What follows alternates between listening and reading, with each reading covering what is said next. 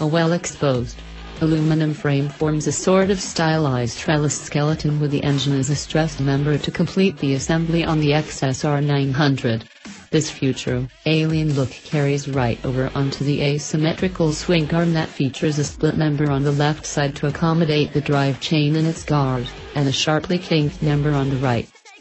The frame is certainly more ornate than usual, but since it's a naked bike with everything bared to the world, it makes sense to use the standing rigging as part of the overall visual appeal rather than simply a functional component. Yamaha was really going for a clean-looking bike with this effort, and the tucked-away monoshock tidies up the rear end nicely. It comes with the usual preload adjuster plus a rebound damping adjustment and 5.1 inches of travel.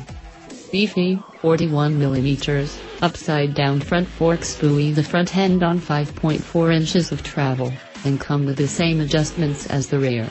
A steering head angle of 25 degrees gives us 4.1 inches of trail and a compact 56.7-inch wheelbase. Dual front brakes sport 298mm discs and 4-pot, opposed piston binders with 245mm disc and back, all under ABS protection.